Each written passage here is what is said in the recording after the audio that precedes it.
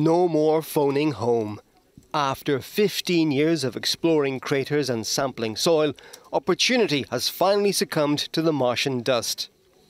The mission of the golf cart-sized probe was intended to last just 3 months, but somehow it went way beyond the call of duty and delivered some truly groundbreaking revelations. Really interesting thing that they actually discovered was that there was water where Opportunity had driven, which you could have drunk.